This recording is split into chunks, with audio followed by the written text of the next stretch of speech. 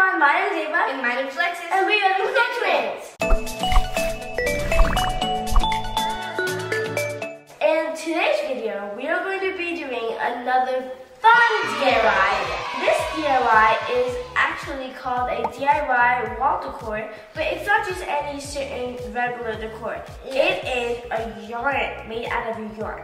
We will guide you through your journey, and then you're going to get a masterpiece. So this plain canvas will turn into something fun. So first you'll need some paint brushes. Yes. So the next thing you need is a hot glue gun, or just like strong glue, because you wouldn't be able to get the yarn on without the glue. So the next thing you'll need is you will need some paint, of course, because what are you going to use the paint brushes for? What are we going to put the paint on?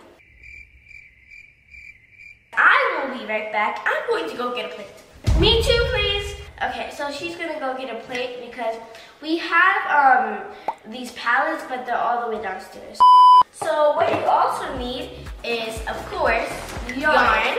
The yarn is one of the most important part, because without the yarn, it's not done. It's not complete. Because you want this to be a very beautiful and pretty wall decoration.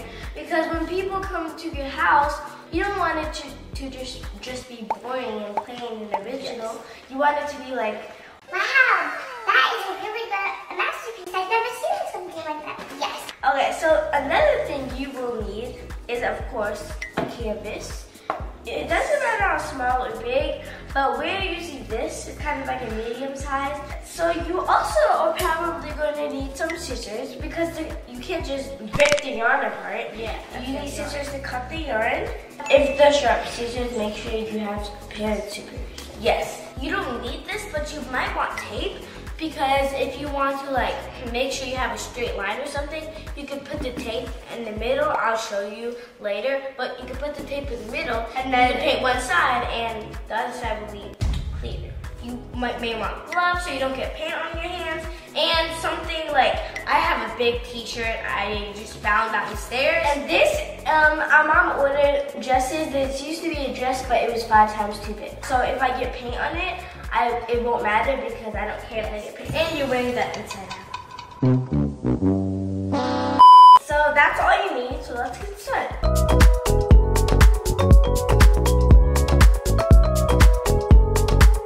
So first, get the brush, and we're gonna dip it in some water. Yeah, so we're dipping it in water because it makes the paint go all way smoother and dry way smoother. And even if you don't put the water on, it won't be like rough. Yeah, but I just like to put the. So I just dipped the paintbrush in water for like a second.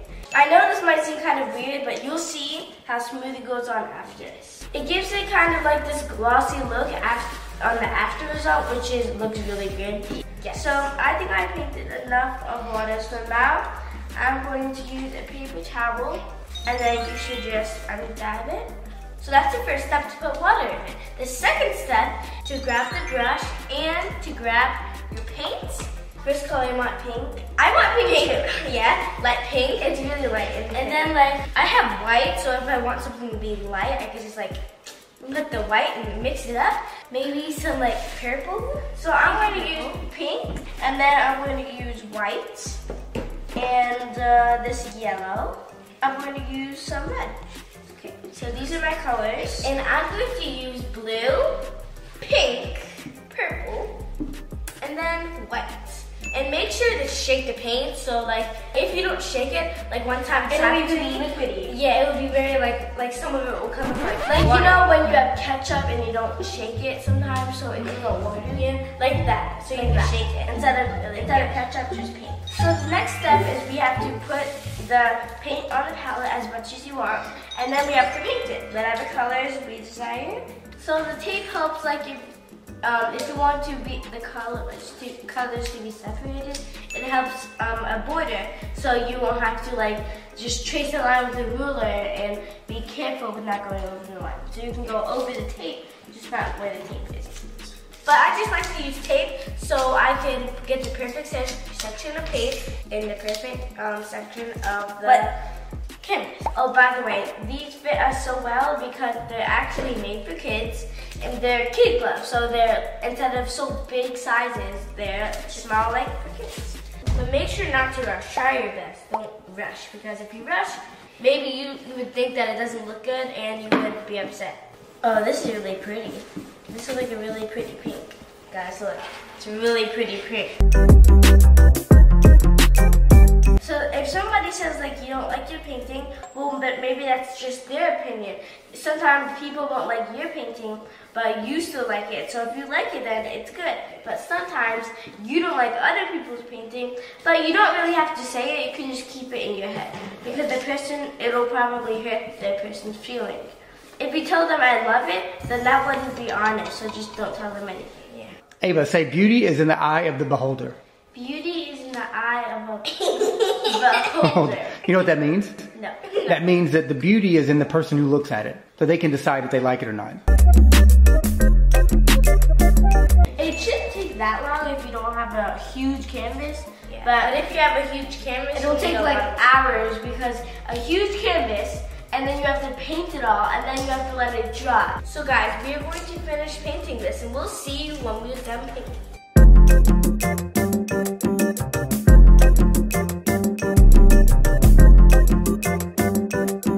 Okay guys, so this is our what we painted. Yes. Mine's not really dry yet, so I can't really pick it up, but you might be able to see it. Alexis, it looks like you painted your hair a little bit too.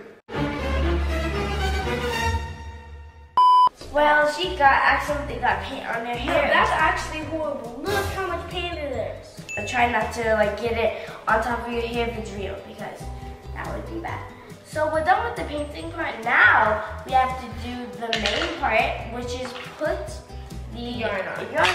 You don't need to have nearly as much colors as we have, but we just want this much color. So it might be good to use colors that are in your painting, so then it'll like have a theme. So basically what you're going to do is first you have to cut the yarn.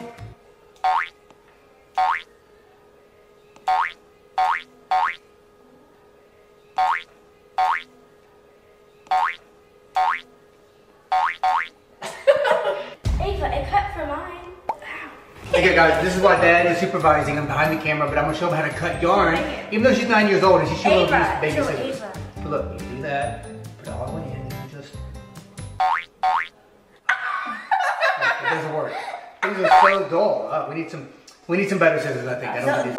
I'm gonna give Ava some adult scissors. These are pretty sharp, so just be careful. And once again, if you have sharp scissors, have an adult around so they can help supervise. Yeah, so that is right behind the camera. We have to get the hot glue gun or the glue, and we have to get the yarn, put it on however way you want.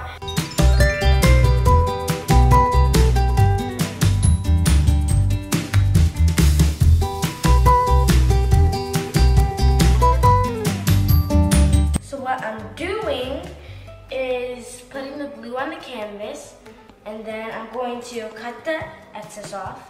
She's cutting the excess off because she doesn't want it to look messy, because it'll be a bunch of leftover. So this is like really fun because you could like make it any colors or any design and be very creative. Guys, if you hear the TV in the background, that's just my brother watching TV.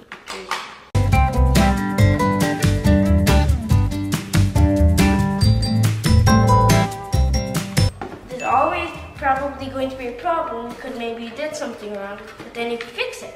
Yes. And make it into something even better than you expected. So I'm just putting it in a kind of order. I'm just going to use the colors that are on my canvas, similar colors. Like there's a lot of pink on my canvas and like tan kind of. So I'm going to use a lot of those colors.